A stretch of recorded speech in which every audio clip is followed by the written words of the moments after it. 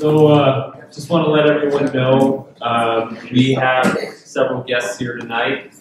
Sheriff Mike Taylor and Deputy Tom Rourke from north end of the county, and they are both running currently for county sheriff. But their runoff will be in the general election later this year.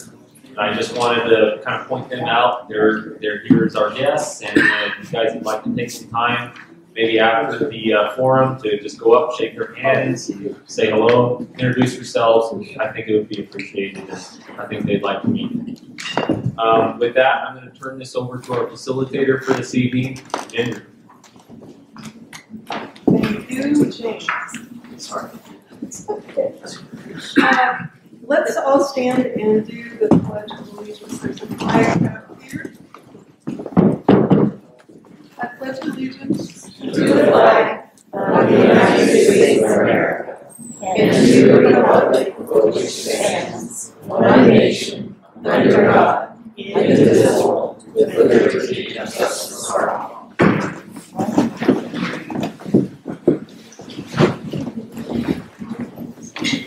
So I'm Ginger Castro, Ginger, you have to hold it close. Facilitator for the evening.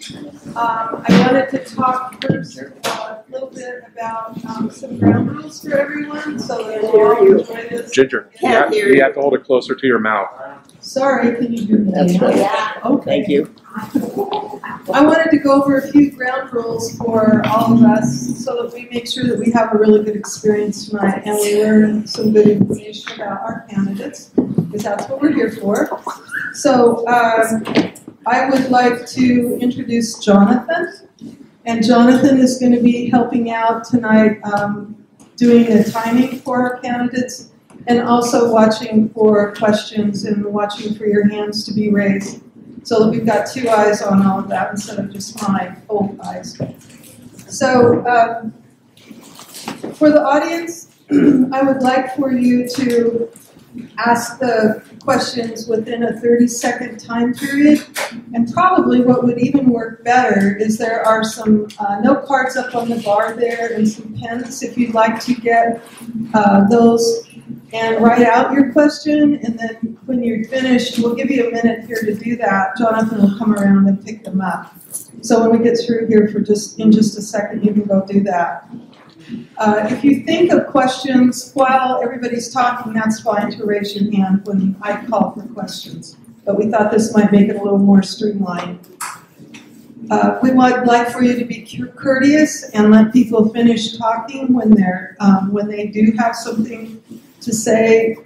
Wait until the candidates are finished with their answers and be respectful when others are asking questions.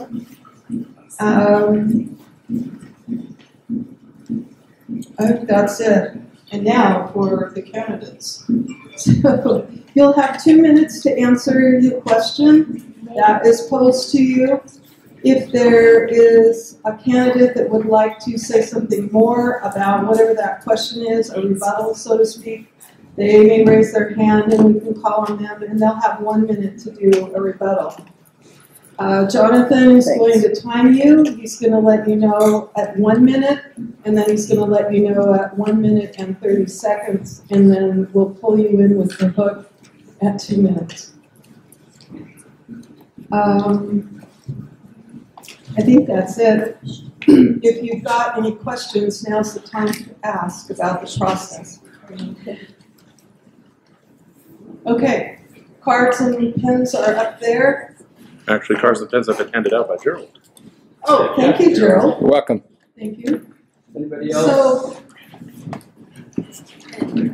we'll give you time to think about your question or write it down. We'll give you about 2 minutes here, and then we'll get started. How's that? Oh, that would probably be a really good idea. They think they want to be introduced. So that's probably a really good idea. We'll start with Buck. My name is. Can you hear me? Yeah, you got to hold it up close. Yeah, I got it. Use the microphones. My name is Buck Magazine. I currently work for the Lake County Sheriff's Office. I've lived in Lake County since 2010. I come over here by way of Klamath County. Before that, I was born and raised in Southern California. Ended up working on ranches landed Bonanza, and I grew up, decided to give back to the community, became a reserve deputy, liked the job, ended up getting hired by Klamath County full-time at the jail. A year and a half later, I found out they didn't need 13 of us employed anymore. And I found a job over here eventually. And about a year later, well, let me step back. After we were laid off, I was lucky enough to get a temporary Marine deputy spot over there, which they were headquartered at Search and Rescue Yard in Klamath Falls. And when I started over there, they had 4 brand new squad cars they were putting together for the patrol deputies. And that never really did sit well with me because, well, I don't need a job to feed my family, but we can buy new cars. And eventually I ended up coming to work here at Lake County. And a year later, when I got called back, I didn't go because our sheriff at the time, Phil McConnell, rather than when the same budget cuts happen here, rather than making people jobless, decided we would just drive older vehicles. And that's one thing, the fact that he put people above appearances spoke volumes to me. So I stayed here ever since. I took a patrol position in North Lake, worked with Sergeant Moore for many years. Then the opportunity came to move back to Lakeview. In 2017 I did so, and here I am today. I don't know what else to say. I'm not good at this. I'm not a politician. I'm sorry. I'm just a guy trying to do some good things. I mean, if you got any questions, don't be ask me, please. I'll answer the best way I can. I'll just pass the microphone on to.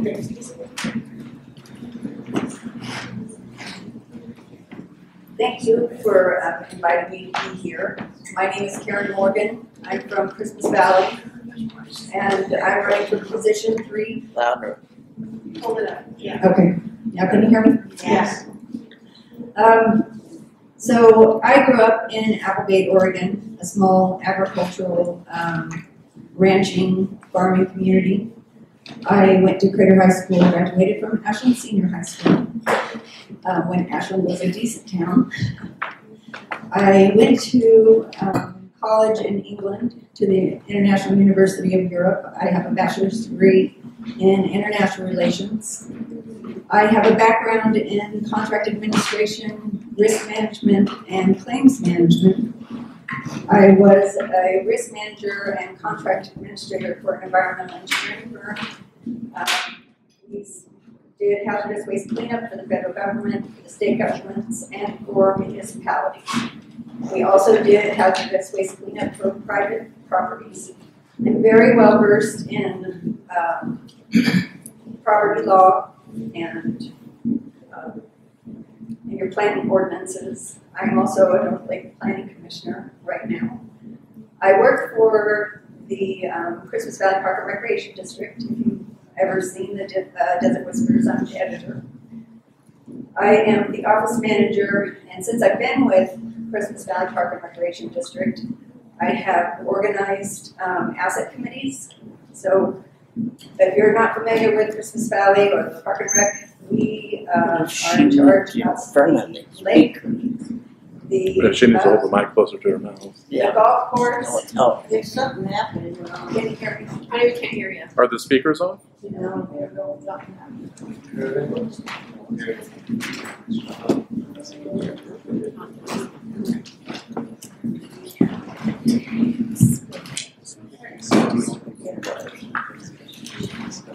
Just a band, my voice.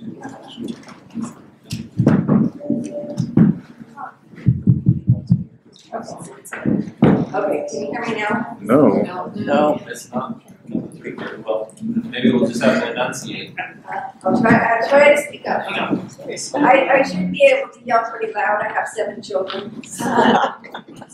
They're all grown up now. And I have 6 grandchildren, so sometimes they get to hear my voice booming across the property. So Christmas Valley Park and Recreation, we have the golf course, we have the lake, we have the airport, the rodeo grounds, and a community hall. And So the asset committees that I formed are responsible, each different, and they're all volunteers, by the way. Each different committee has a different asset.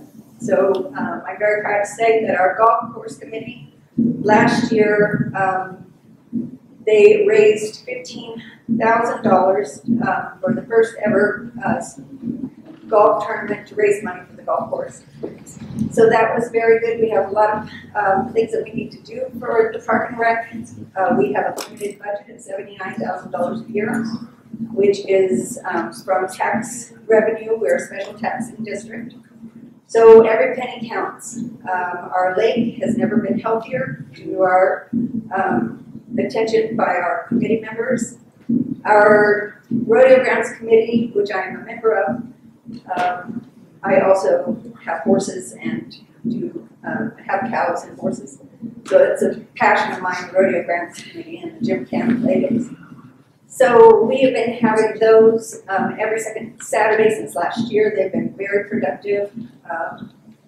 We've raised some money just to put those on. We kind of pin our rodeo grounds together with used materials to save money. Our airport committee is looking into getting a fueling station, which we don't have for airplanes, and a courtesy vehicle.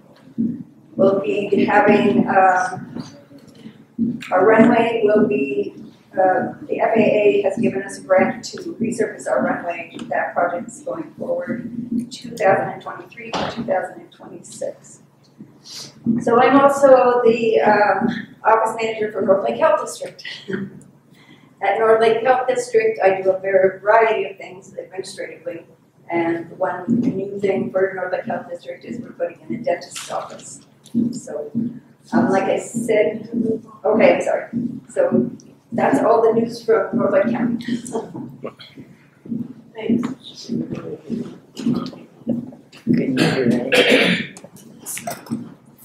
Can everyone hear me? Oh, There you go. I have no idea what's the. Oh, no, now it went out. Right. I'm not sure. Maybe the batteries are dead. So, There's Okay, extra so what- batteries. what's that? There's extra batteries if you need them. Okay. I may change them after I'm done here. My name is James Williams. I'm currently Lake County Commissioner. I'm running for Commissioner seat number 2. I was born and raised up in Summer Lake. I know most of you folks here, and I just want to appreciate and say thank you for coming out tonight. Am I the only one that's hearing music? No. As well? Okay. Went away finally. Okay, all right. Yeah, you're on. All right. No, thank you all for coming, and I'll just kind of keep it short. Mark, go ahead. I'll see if I can fix the mic. All right. My apologies. Good evening. Thank you guys for coming. Mark Albertson. I'm currently the Lake County Commissioner in position number 3. I was born and raised in Lake County. My family homesteaded here. My family still is part of our homestead. That's still part of our homestead. I look forward to your questions. What I also like is any ideas that you might have to improve anything in the county, and I look forward to hearing. Thank you. Jim, go ahead. Okay, this Vice Chairman. Anyway, I'm Jim Hyatt, Oh, there you go. and I moved here in 1984 to work for the MC, which was a major experience my whole life. Never worked on a ranch that big, and just to see things could happen on that scale was mind-blowing to a young guy from a small place in North Dakota.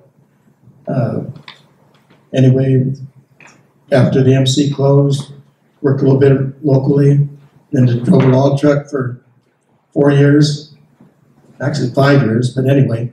Then I come back to Adel to work for the Crump Ranch, be the foreman, and did that for 11 years, and retired, and then did some other stuff, and then decided to go to work for the BDB Wild Horse Grazing, that's the other BDB people, training facility, and I've been doing that since 17. And it's one of the best jobs I've ever had. I enjoy it. And just kind of be quick, I agree with Mark. any questions you have or any ideas. I look forward to hearing them. And thank you all for coming. And just on a note, Mr. Kessner, who is the empty chair, called me today and asked me to let you know that he had a personal emergency come up and couldn't make it tonight. Thank you all for coming.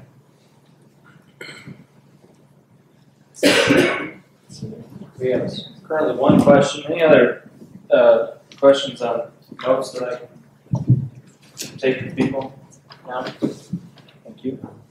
Okay, first question.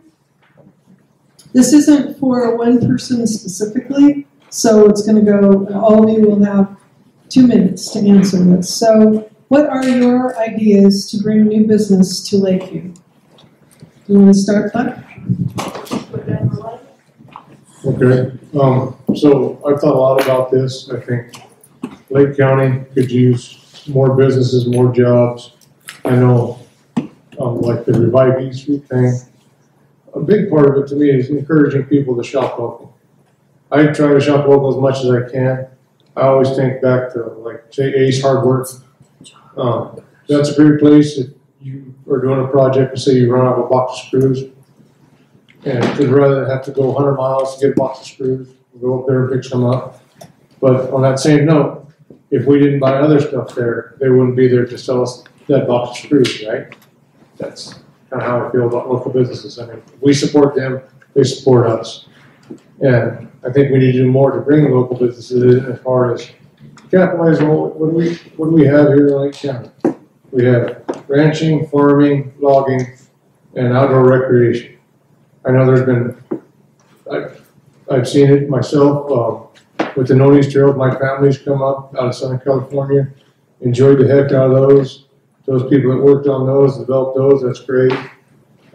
Hunting, I think a lot of the hunting and outdoor issues like such as that need to be addressed on a higher level due to, I mean, this used to be the spot. Everyone wanted to come out, and they still do. And that brings a lot of money into our local community. And about 30? Okay. Oh, all right. And promote growth in the county as far as maximum what we have, protect our water so that future generations of farmers can keep our water, but we have to do that from a good stewardship standpoint, not just rob the entire thing, because, well, I mean, then people will start, there's other issues to address.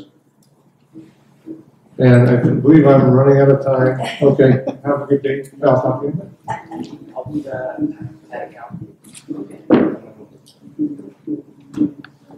Would you like me to repeat the question? I know it's okay. So I think a lot of new business, especially women-owned businesses and people who have never been in business before, they lack the knowledge that they need in order to start that business. They don't understand the process. They don't know where to get their funding. They don't know how to prepare a business plan. So I'm not sure if Lakeview already has a business development center or someplace where people can go, maybe take a class on how to start their business, how to prepare their business plan, how to find financing, how to get grants if they need grants, and that kind of thing. That is something that I know we don't have in North Lake County, and that is something that I would like to maybe, if we can't have a center all of its own, maybe have people give classes on these kind of topics at our community hall through Park and Rec, or have people come in and give those classes. I know that KCC has some classes that they offer, but just helping people find a way to get started, because it's kind of scary getting started in a business if you've never done it before.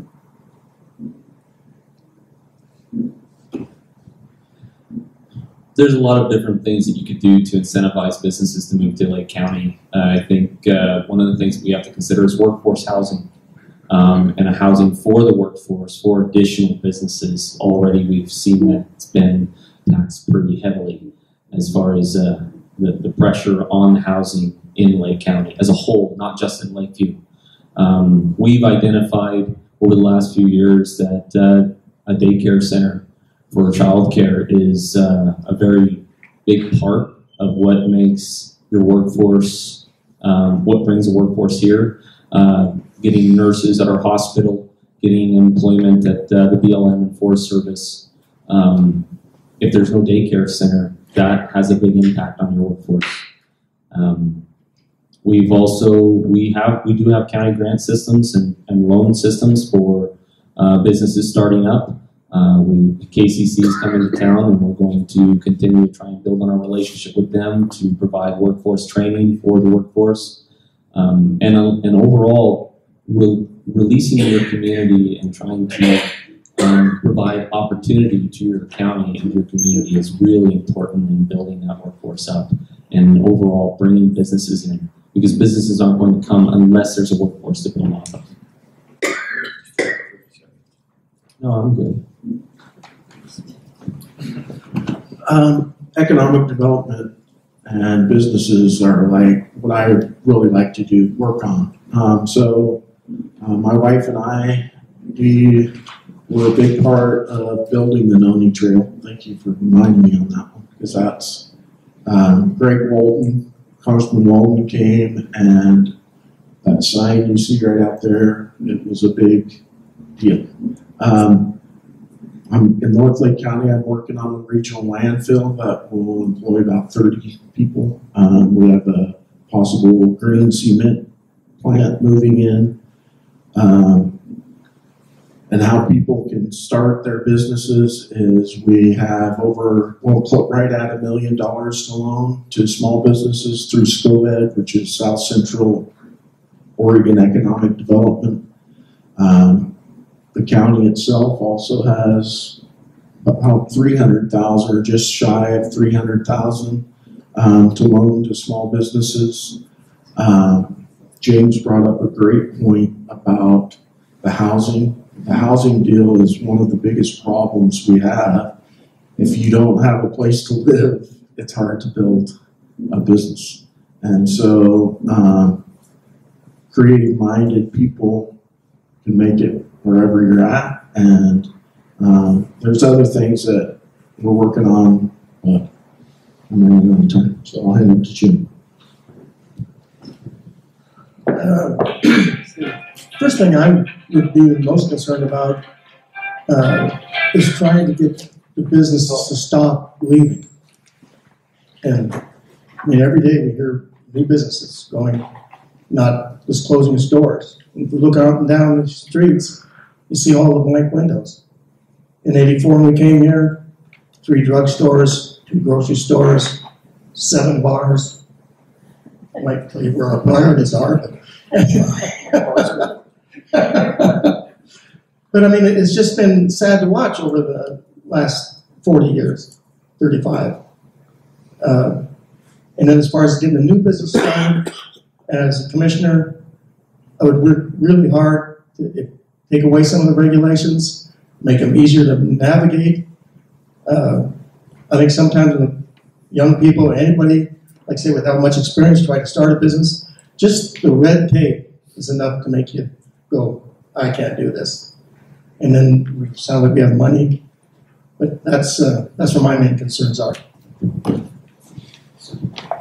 Jim, just to clarify for the panel.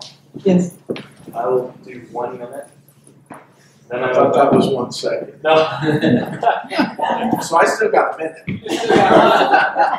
I'll go 1 minute. Then I'll go 30 seconds. Okay. And then I will go 10. 9. That's your sounds good. Thank you very much. Okay. So one thing I forgot is to remind you to silence your cell phones. So if you have your cell phone, you haven't done that, please do that for us. So the next, is there a rebuttal here? Okay, good, we're all good. All right, next question. Do you support the compliance officer position?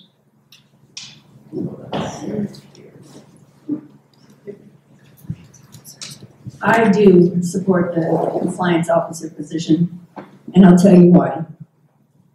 When a person develops their land and they do everything that they're supposed to do, they put in their septic, they put in their, they get their building permit for their house, and they do all of their due diligence, and then they have someone move in next door to them who doesn't do any of that and just trashes up the land and diminishes the value of that other property, then that other property is also losing their property rights. So in order for us not to become the largest landfill in the state of Oregon, I think that our compliance officer has a job to enforce our ordinances, and they're not new ordinances, to enforce the ordinances so that we can all be proud of the place that we live.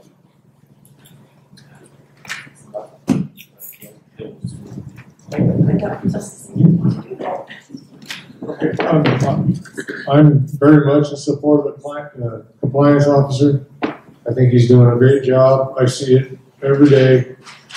Come up from the south end of town, you see those that lived here for several years know what it used to be like with the dumps and trailers and stuff sitting right along the road. Now, this kind of goes back to that question about inviting businesses and economic development.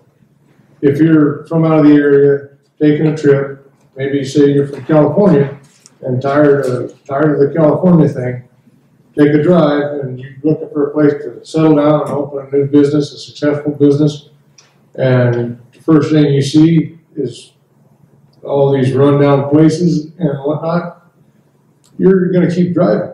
You're going to think this ain't the place for me. I want to go find somewhere where I don't have to look at this. So I think he's doing a great job, and I'd like to see him continue with that. I couldn't tell you how I don't know much about the man other than I see that people are actually cleaning their places up, and they're doing a great job with it. And I'd like to see him keep going, because that just makes our town look better, makes it more livable, makes it look like someplace I'd want to move to. And I think on a county level as a whole, we need to continue with that. That's my opinion.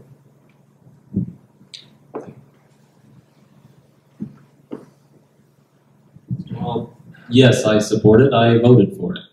So, I'm just kidding.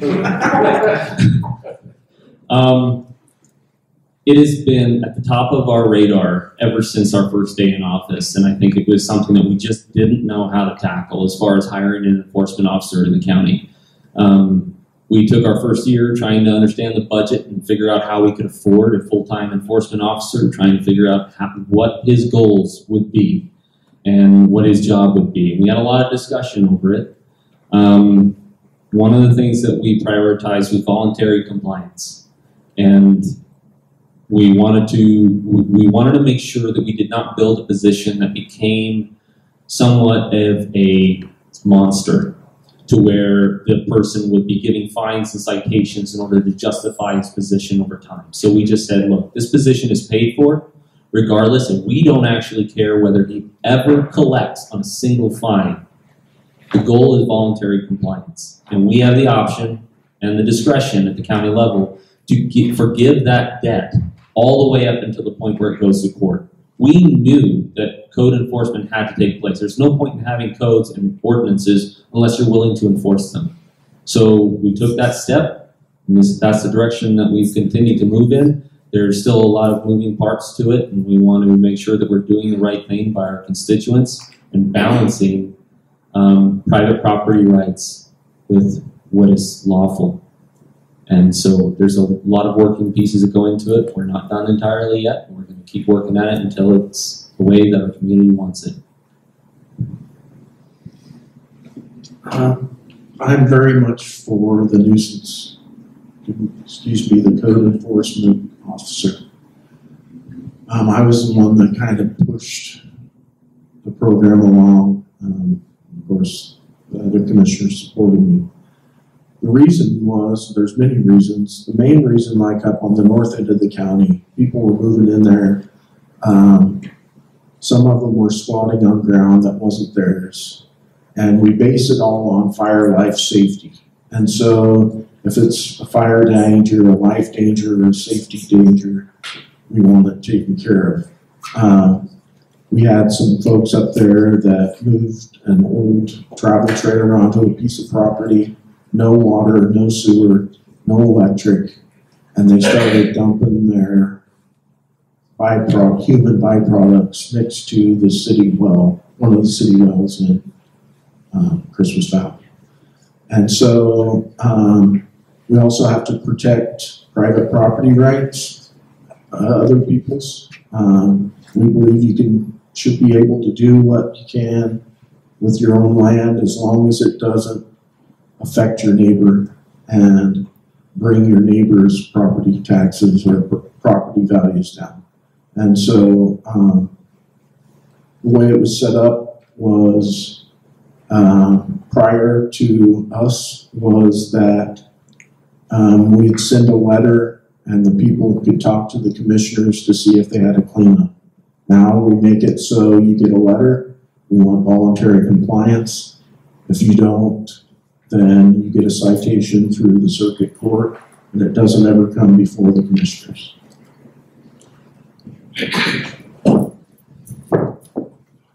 I probably agree, if you're gonna have a ordinance, you ought to have somebody enforcing it. I don't really have a problem with the ordinance. What I have a problem with anything we do is that it doesn't get overused. Where does it stop? I clean my place up, then your place looks dirty. You know, there's always one weak link in every chain. No matter how, when you break the weakest link, the next one's going to be weak also. So on these kind of things, anytime we pass something, I think you be real careful that you don't let it take its own life. You know, just become its own identity. Thank you.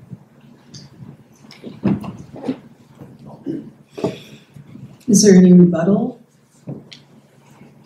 Okay, next question. What are your thoughts about temporary permanent housing for the homeless and unsheltered folks in our county?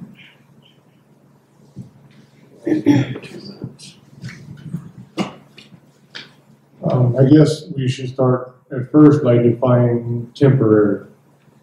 And what I see of the housing the homeless, what I've personally dealt with, is moving mentally unstable people from out of the area into Lake County, into Lakeview itself, because there's a government entity that pays you to take care of that position. So what happens if you're from out of the area, you get in enough trouble, there's a place that'll pay your rent and pay your bills and move you here. But what ends up happening is you end up getting in trouble here because you're not changing the behavior, you're just giving them a new place to do what they were doing before. And so, I mean, as far as if it's our local homeless that need a place to stay, I'm for that, but I'm just tired of seeing people take advantage of the system for their own gains to the detriment of the citizens of our county by bringing these people in. And there's many that I know that have been brought in from all across the state for that. I've dealt with them. All law enforcement dealt with them. Citizens have had issues with them. But here they are because somebody's making money off that. Those people don't care because they drop them off here and they go back to wherever they came from. And that's one less headache for them. It shouldn't become our headache because we're trying to do the right thing for our people in need and homeless and temporary get on your feet housing. But it shouldn't be to the detriment of the county trying to help somebody. That is my opinion. So I think it needs to be set up differently if that is what we want to do to move forward to ensure that doesn't happen anymore. That's how I feel. And on the same bent as about, we need to take care of our own people. We have people in crisis that have been made homeless, not of their own volition in this county, but because of domestic violence, and they're afraid to go home, and they have no place to go. There's no resource for them. There's no temporary housing for them. Excuse me. I know one woman who's camping all over the desert because she's afraid that the husband that was released from jail who tried to kill her is going to come to her house and try to kill her. She does have a house, but she's just afraid to go there. So crisis intervention is very important. And if we can come up with some temporary housing for our own people that are in crisis, yes, I feel that that's what we should do. And we also have children caught up in the fray of all of this. So as far as homelessness and the mental health issues, that's a huge problem for the whole state. It's not just our problem. But I agree with Buck, take care of our own first. I have a question. Sure. What are the Aspen houses up here? Is that supplied by Klamath residents? It's a low. Do you know the answer to that, Ginger? I don't know the answer to it, but can you hold the question until all of them have answered this okay. one? And then we'll come back to you, okay? Okay. All right. I think I could actually answer that really quickly too, but the thing when we talk about housing for the homeless, and really, I've been liaison to mental health and public health since I started, and one of the things that we run into is housing. I'm on the housing committee for trying to work out some of these things for low-income housing, whatever that actually entails, because low income is different for every other person. And affordable housing, same thing. It's a huge challenge to try and figure some of these things out in terms of wanting to help some of the people that need it in our community. Because the reality is yes, some of them are people that have come in from other places and transplanted, and others are part of our community. They didn't come to Lake County because of all the services that are afforded to them here. They came here because they may have had a connection, because there was family or someone they knew, so they came here. So those people are our people. How do we help them? I'd like to know where the churches are, honestly, sometimes. I've had people in my home. I've taken people into my home before and given them a place to help them get back on their feet. My wife is sitting right here in the audience, and she knows what we've done in our home to try and open it up to people who needed a place to stay. And honestly, I think that this is also a whole community issue. When we see homeless and we see people that need help, it is something that I think that our whole community has to take into account. When we talk about housing for the homeless, what I think sometimes that falls into the category of is government subsidized housing. And so now we have the government entity that has to come in and try and figure out how to solve the problem. It doesn't always work.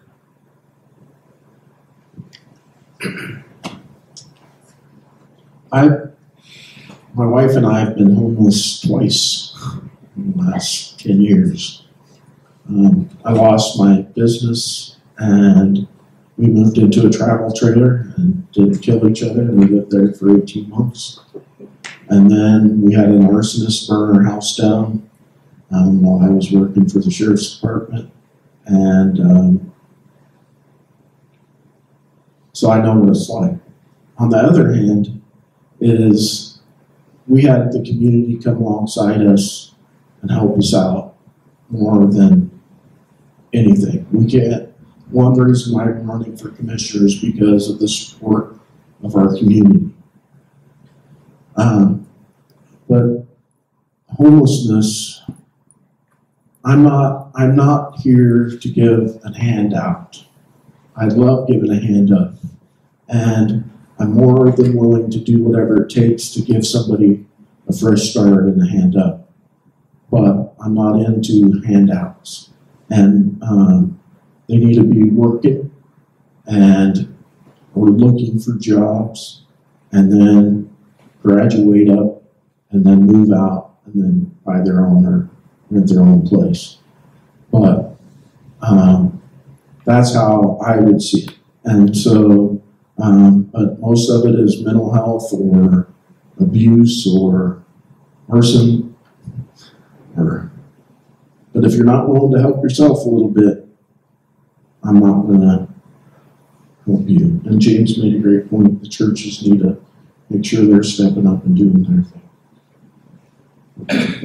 Thank you, Mark. I don't think I can even attempt to answer how to solve that problem. All I know is it's going to take everybody, from the churches, the sheriff's department, the county commissioners, the mental health district, the hospitals, because there's no one answer. And I agree with Mark too. If you go look around the businesses that are open, there's help on it. Stickers in about every window, no matter where you go in this, wherever I've been. So we need to get people into those, help them get qualified. I know that drugs are a major reason we have homeless people. And if I ever thought I could solve that, I wouldn't be here. I'd be way up the country. But anyway, that's my feeling on it. It takes all of us, not one person, not one group, but everybody in the community to come together. Because there are people who cannot do it for themselves, and they need the help. Getting that sorted out is above my pay scale. Thank you. All right. Let's see if we can add on to this question here. Do you have the question? Oh, I just wanted an explanation for the Aspen houses that are here in Lake County. Do those residents apply through Klamath Falls humanitarian businesses? Okay, so the Aspen Court housing, is that HUD housing? Is there someone here that could answer that? And from what I know of it, people apply through the Climate Housing Authority, and there's a few apartment complexes, so it's a lower rent controlled apartments. They're not saying they're from Klamath Falls. I think a lot of them live here, just the administration is from the Klamath Housing Authority. That's what I know it to be. We don't have a Lake Housing Authority. Klamath Housing Authority works for both Lake and Klamath. And so, yeah, Klamath Housing Authority will have a part to play in some of the placement of some of those folks if they need help. And there's a lot that goes into that program and how the housing works. I've never gone through the application process myself, but most of those folks are Lake County residents, to my understanding.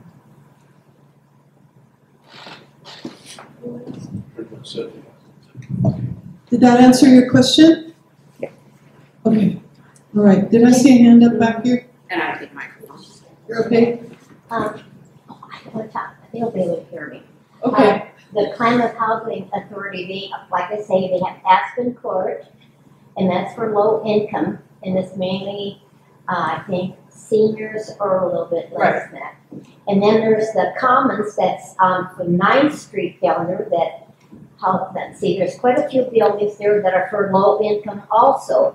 And then there's another group that is right across from the Examiner, and then there's some up at the north end. Right, but did you have a question, or were you just helping explain? I was just saying, you were wondering about what we had. Okay. We have that for low income. Right, yeah, we have more than just one site. Yes. Yes. Several. Okay, thanks.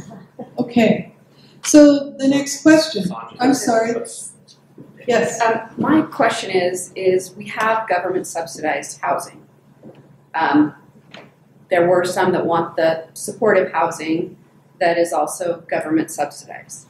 But my question is, as county commissioners, isn't there a way that the county can not necessarily enforce, but maybe encourage property owners, landlords? Because what I've noticed, I am a landlord, is it's almost class warfare in Lake County, and there's those that cater strictly to the working class, hospital, background checks, blah, blah, blah.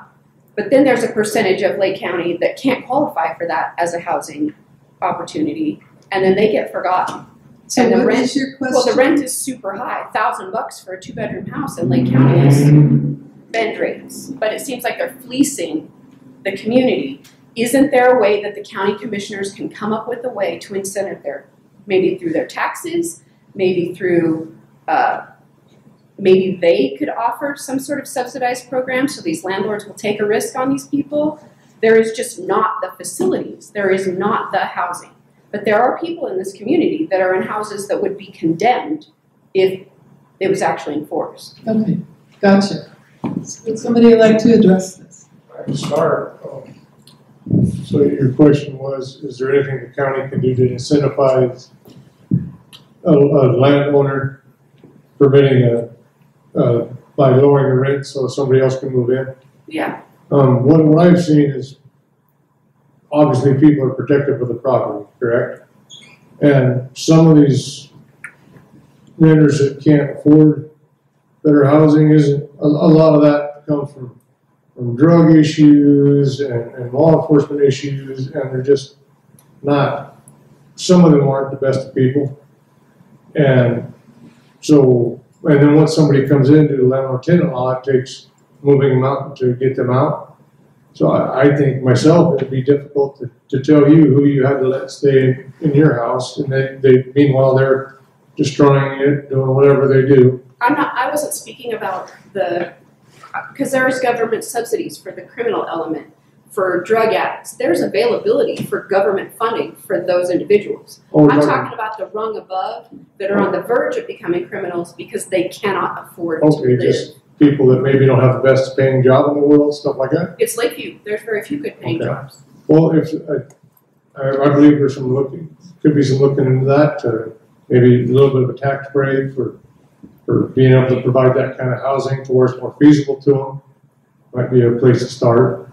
I can't tell you all the answers. I don't have all the answers, but I believe there's some wiggle room there to where everybody could benefit. Now you got good tenants in, and maybe those people are going to fix your house for you, and your tax is a little cheaper, so you're not having to make such a big payment, so you don't need quite as much rent money. I think there's some room to work there. Sorry. So I was a landlord, and I had 14 rentals. I have 4plex that was HUD housing exclusively. The HUD housing, I really liked having that because I knew that the rent would be paid right on time, every month by the government. The bad part of the HUD housing was occasionally, and I'm guilty of this, I preferred having the older, more mature people on HUD housing because they kept to themselves and they did not destroy my place. When I did take a chance on those questionable people that you were saying that are on the borderline of perhaps criminal activity, I had some tenant high on meth try to light a campfire in the middle of one of my units and almost burn everybody down. So it is quite an ask when you ask a landlord to take a chance on somebody who might cause harm to their property because they still have to pay the mortgage on that property. They still have to pay the insurance on that property, and they still have to make sure that if everything does burn down, that the rest of the people have someplace to go. So yes, we could probably incentivize to get people to, and it's hard to qualify a place for HUD. There's a lot of hoops to go through in order to have a property or a rental qualify for HUD housing. It's not easy to do. So maybe helping a landowner get through that process, that might be something. Thank you for the question, Sonia.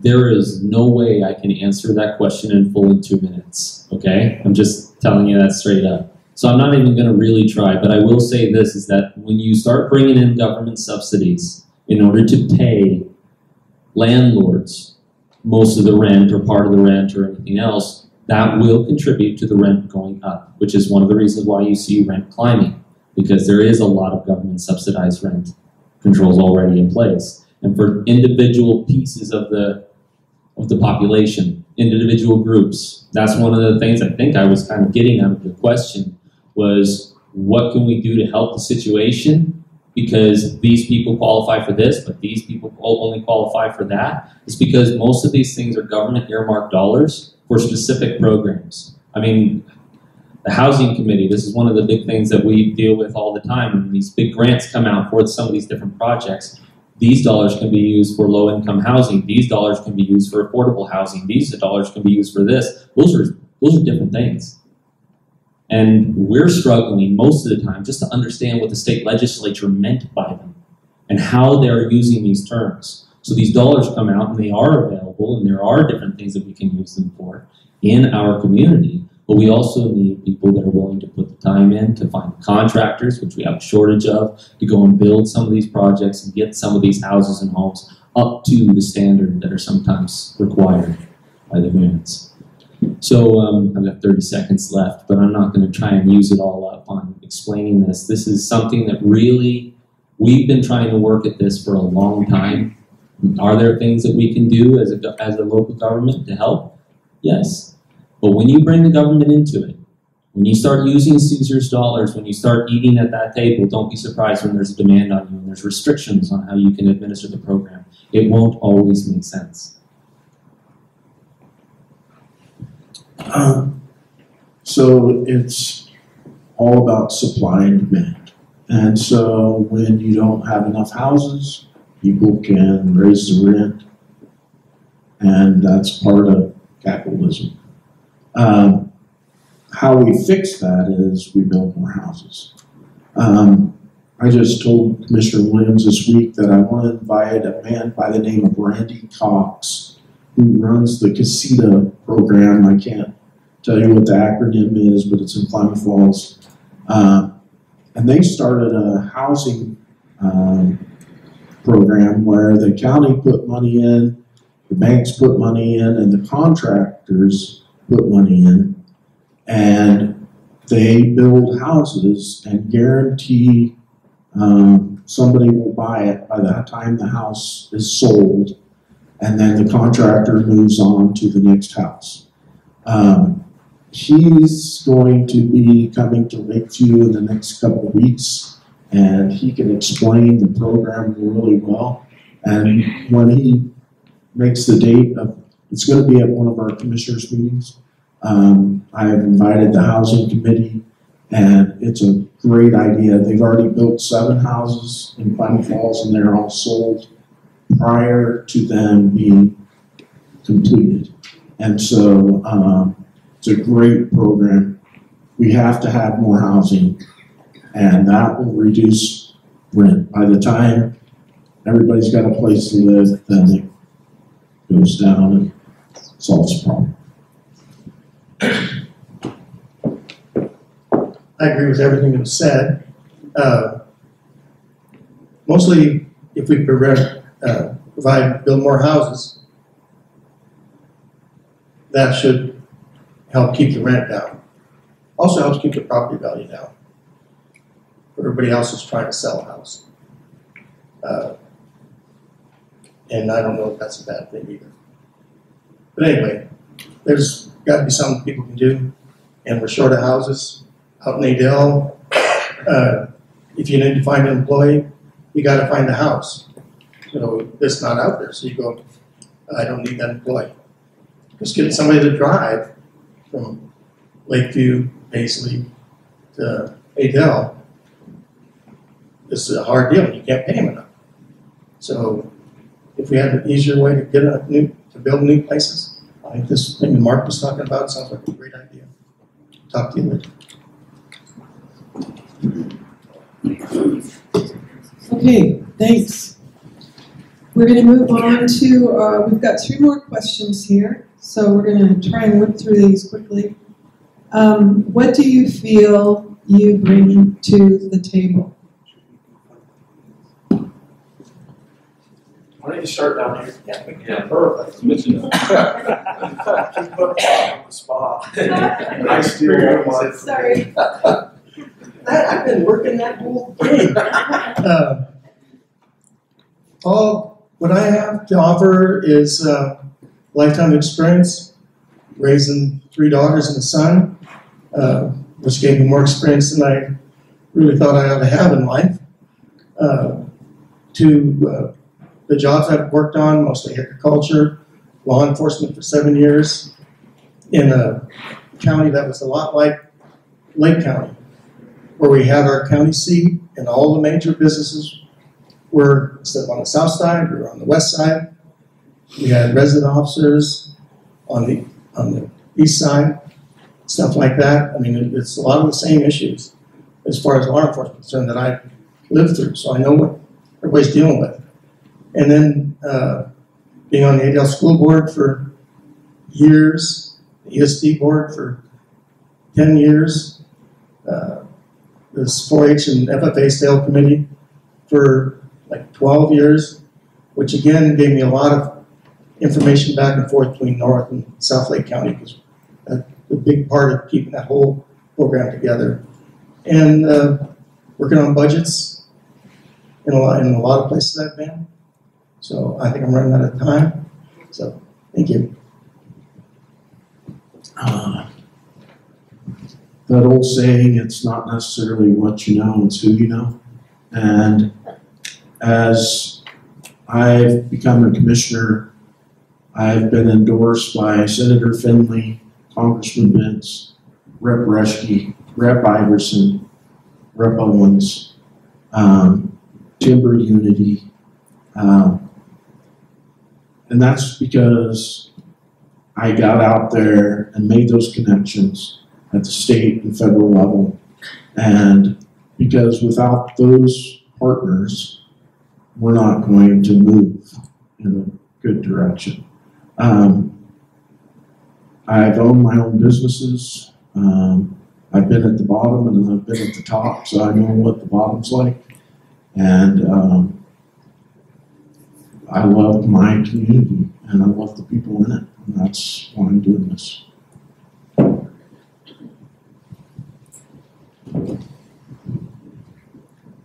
I think I bring a willingness to understand the issues and people's positions. And what I believe many times what hinders us is the different perspectives around the table and around the room. I think I bring 3 years of experience through some of the toughest years that Lake County commissioners have had to deal with for a long time. I mean, COVID knocked people down. It's been a long year, long 3 years.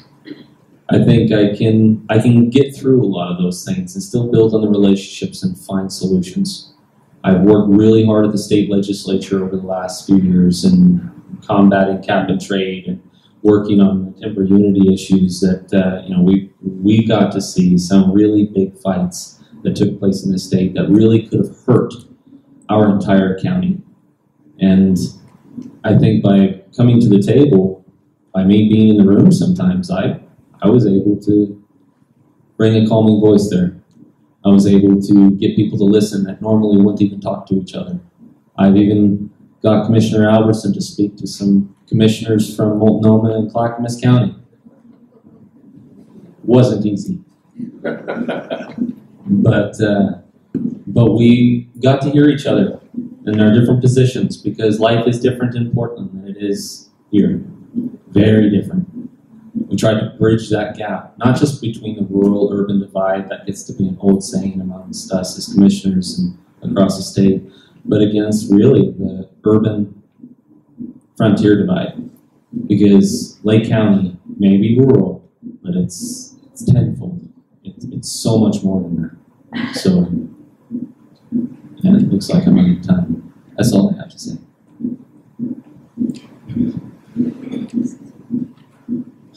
So I feel that every, there's the music again. I feel that every experience that I've had, life experience that I've had, every career path I've chosen, the degree I chose, everything has led me here to this point. I have lived all over the world. I have lived in third world countries. I know people, I have talked to a lot of people. At one point in my life, raising my 7 children, they were going to close our small school in Williams, Oregon. That meant that our kindergartners would spend 2 hours on the bus in the morning and 2 hours coming home in the evening. That wasn't tolerable. So at that juncture in life, there was a grassroots movement for charter schools. So a group of us decided that we were going to make our school a charter school. And I went to Washington, D.C., and I talked to our congressman, and I told them, what I had thought and all of the research that I had done about charter schools, and that we needed the legislature in Oregon to pass charter school, the financing of charter schools. And so when I left, we had left for Washington, D.C., we had one charter school in Oregon. The year after, we had 9, and now we have approximately 127 charter schools in the state of Oregon. When I was the risk analyst for Bear Creek Corporation, we had a flood that almost wiped out all of the pear trees and all of the crops in southern Oregon. The National Crop Insurance valued pears at $200 a ton, and our pears were worth $800 a ton. I got the pear growers to educate the regional flood insurance program, National Flood Insurance Program, and we changed the way that they view pears in the nation, actually. So the question is, what do I bring to the table? I'm not very good at tooting my own horn. I'll give it a shot, but I bring a wealth of life experience. I've been a lot of places, done a lot of things. I've used, growing up in Southern California, I've been able to take experiences I've had there, applying it to, say, law enforcement in rural Lake County, Oregon. If you can see past just a general conception, you can see that whatever life experiences we have all taught us a lesson. And I think another thing I can bring to the table is the ability to stand and fight for people. I mean, that's kind of my thing. I mean, I'm big, loud, and stand for the right and do the right thing. It might not be always a popular thing, but it's got to be the right thing. That's kind of what I stand. Okay, are you finished with that question? Okay, good. All right. What are your plans to move our community forward visibly and economically? So I'm going to paraphrase here, but I'm thinking that they mean, how are you basically going to market? I don't know who wrote this question. If I'm taking liberty here, please tell me. But, I mean, you've touched on that. So let's do it again and start.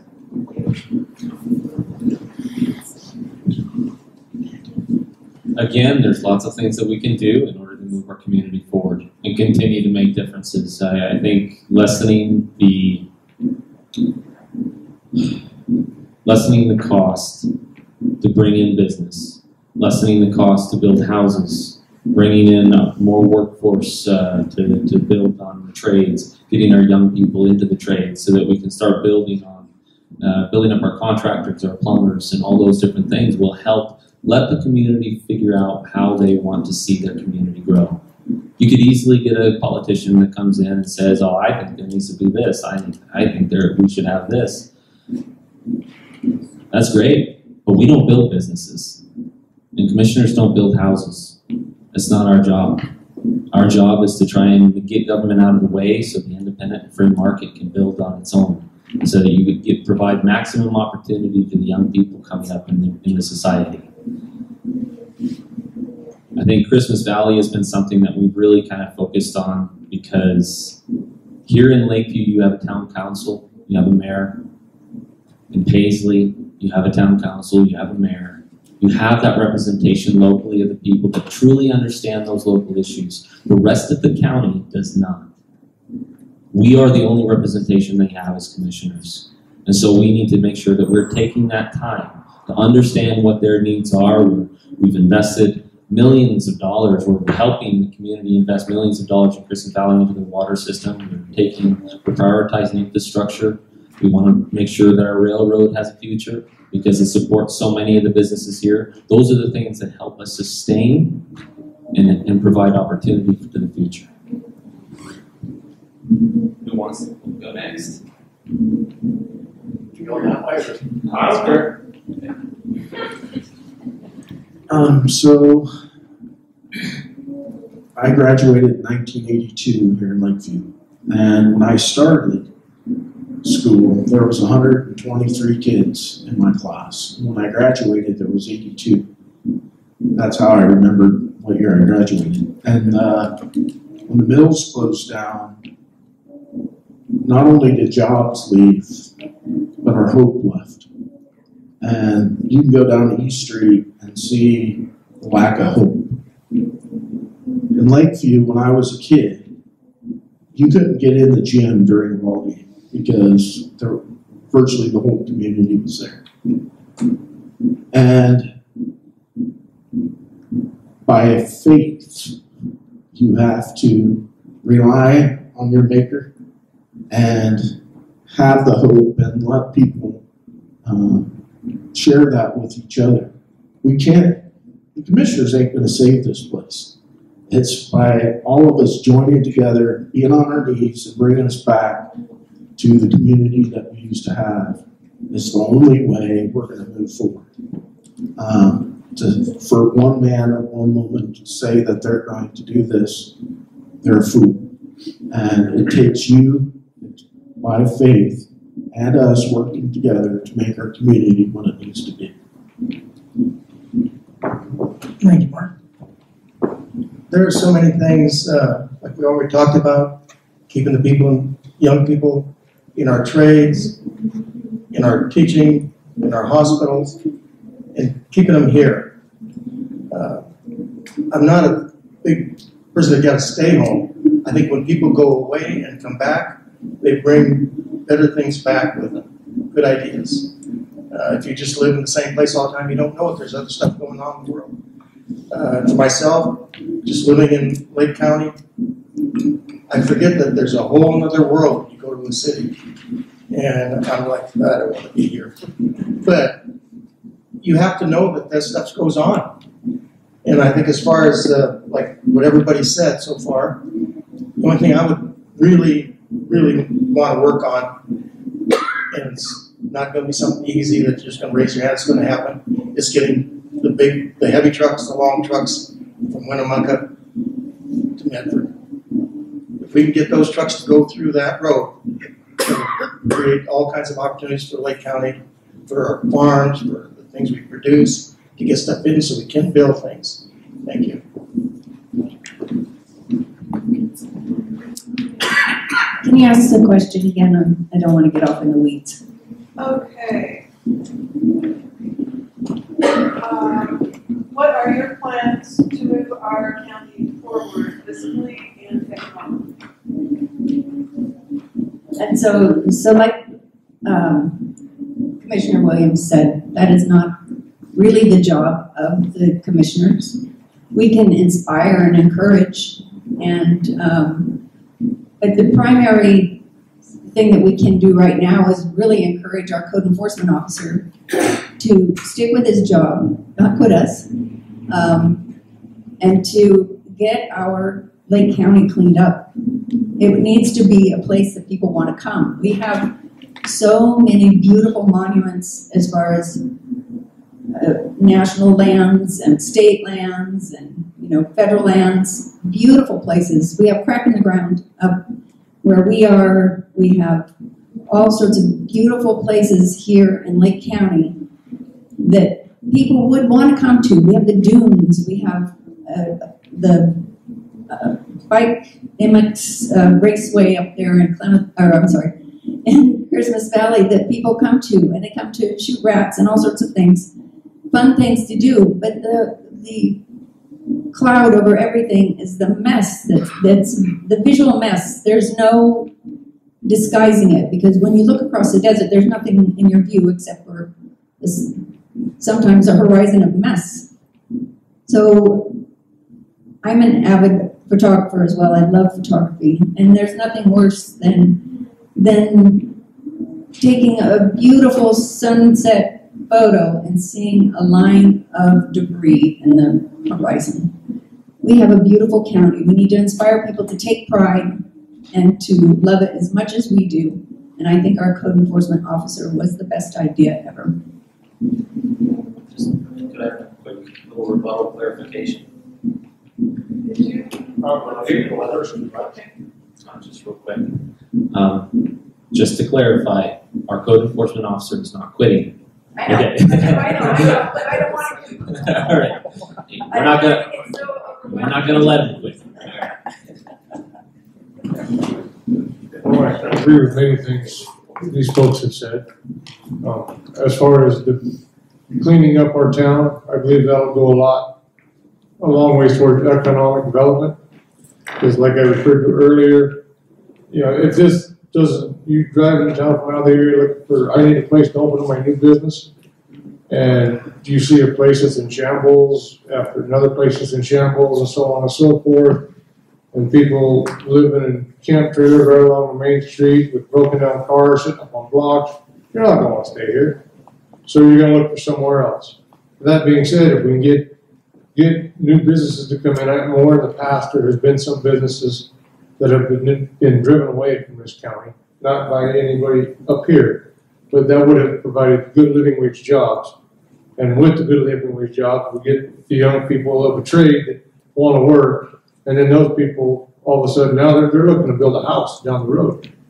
And, well, they get a house built. Well, that's another house available down the road in Lakeview. And then once we start doing that, then we can start, new businesses are going to come in on East Street, maybe, or somewhere else. And then another business is going to want to come in. And it's kind of like the old saying, how do you eat an elephant? One bite at a time. You start small and keep building on it, we can grow something good. But, and like has been said a couple times over, we're not here to make that decision for you. We're just here to speak for you and do what the citizens decide. I'm done. All right, we have one more written question. What is one strength you have that will help you as a county commissioner? It's a two-part question. And what is one weakness in yourself that you will work on when you become county commissioner? So 2 parts.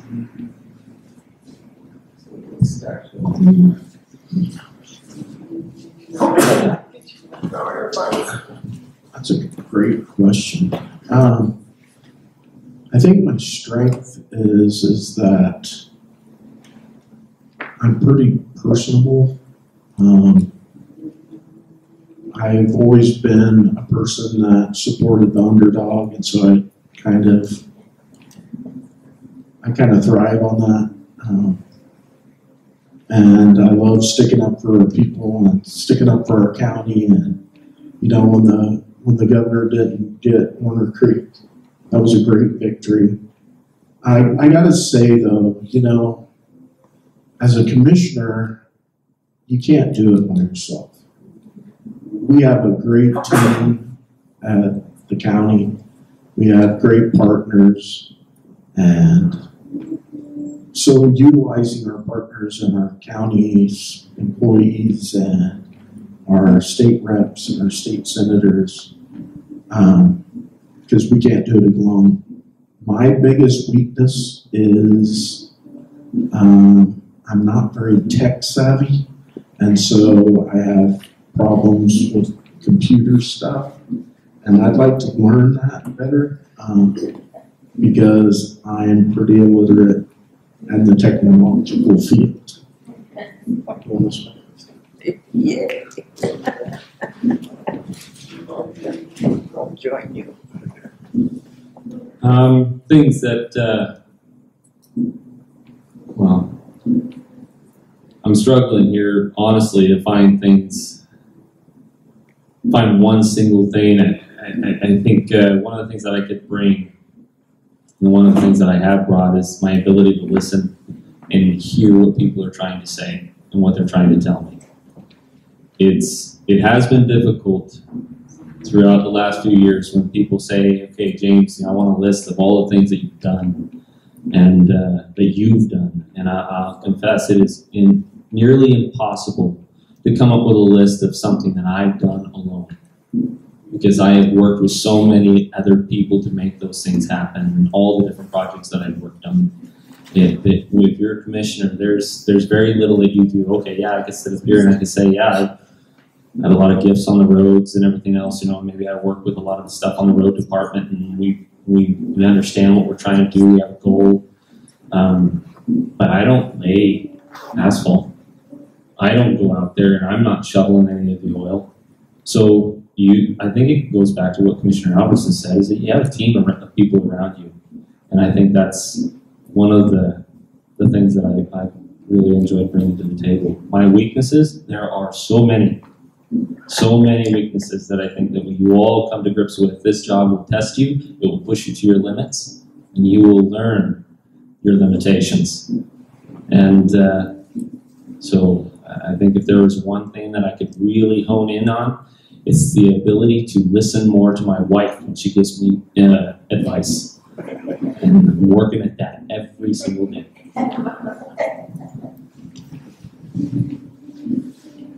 So I think that my biggest strength, or I have several strengths, I think. I'm a very hard worker. I've been working since I was a little girl. We all had chores when we were small. I'm the oldest of 6, so I've been a mother my whole life. My first job was setting chokers for my dad's logging business, and then I got a promotion to run the skidder. I have worked very hard my whole life to overcome a lot of things.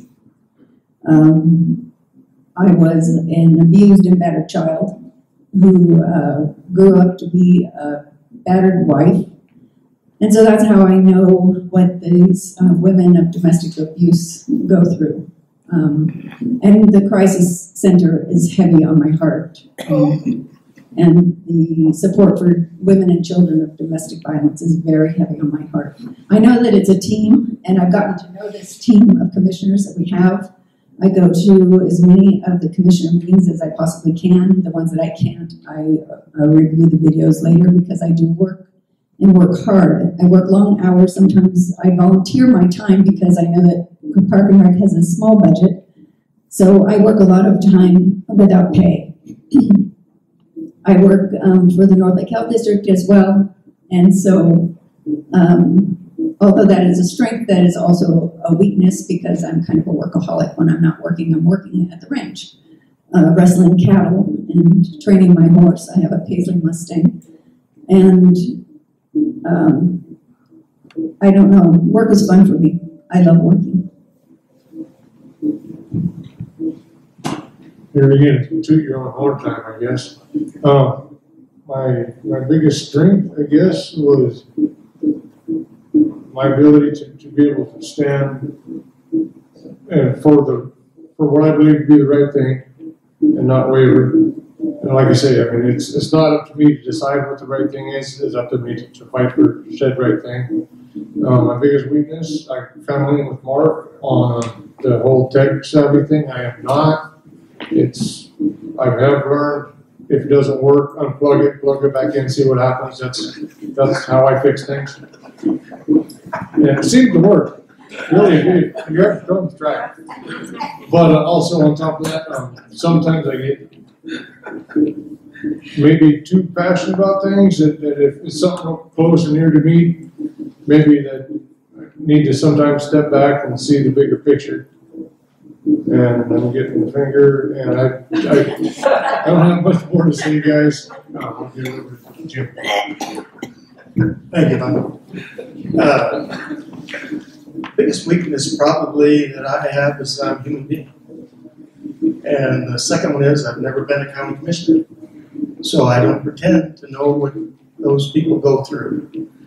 And my biggest strength has always been when you want something done that you believe is right, you don't give up. There's always one more thing you can do. Thank you. Okay, so that concludes our question and answer period. But what I wanted to do was really give you all the opportunity to mix with the candidates. And we've got Sheriff Taylor and Tom Rourke over here that you can have a conversation with. So I think it'd be a good time to break now. We had planned to go until around 7:30, and this gives you plenty of time to talk with folks individually. And I really appreciate you coming here tonight. This is a good group, and you had really good questions. So I'm very happy about that. And thank you for your time and your good answers. And yeah.